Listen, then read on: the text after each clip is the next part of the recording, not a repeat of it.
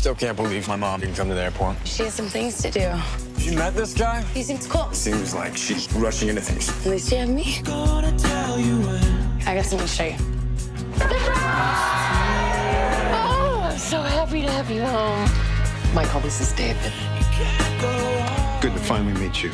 Your return makes us complete. Family is the most important thing. Give it a chance before you go and do something stupid. Like what? Getting sent back to military school? We're gonna put this family back together. You and me, father and son. Stepfather. Stepfather. What do you guys think of him? Do you like him? He's nice. Yeah, he takes us to the movies and stuff. Watch it, watch it. Your mom says you don't want to see me. No, Dad, I'm not the one who left. You're just a little freaked out that your mom's marrying a stranger.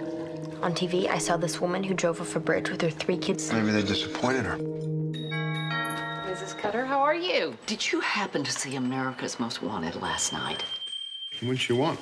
She had seen the story about this killer, and the police sketches look just like you. Wait, this will make me a hit with the neighbors.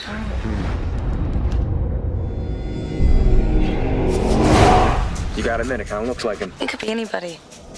Didn't you close your door? People might get the wrong idea about her. What do you suppose people think about you moving in with my mother? What's going on? The old woman across the street, she fell down her stairs and broke her neck. John, turn that down now! Mother said, turn it down. Have a great day.